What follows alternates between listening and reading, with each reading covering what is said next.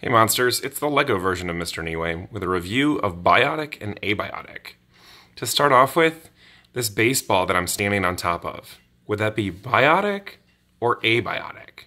Remember, biotic is living or dead, abiotic is non-living.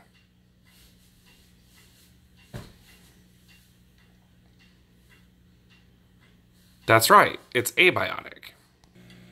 Okay, here I am on top of the fish tank. The fish in the tank, biotic or abiotic?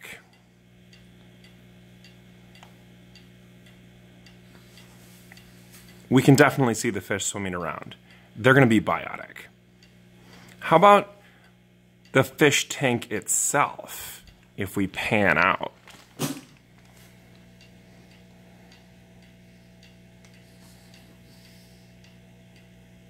That's right, abiotic, because it's made of glass and plastic.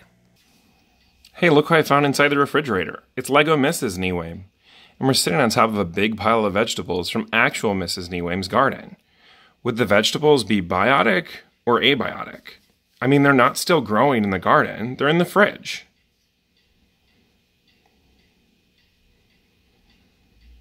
That's right, they're still biotic, even though technically, since they're not growing anymore, they're dead. Dead things are still biotic and not abiotic. Okay, now we're by a plant in the living room. It's a real plant, not a plastic one. So would it be biotic or abiotic?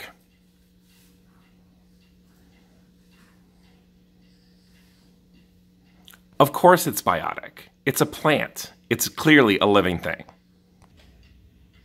All right, what about this rock fountain? Biotic or abiotic?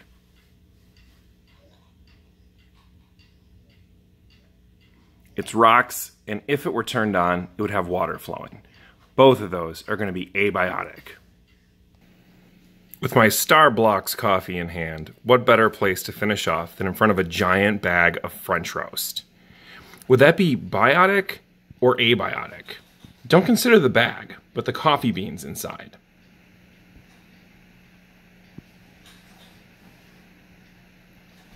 Coffee beans are basically the seeds of a coffee plant.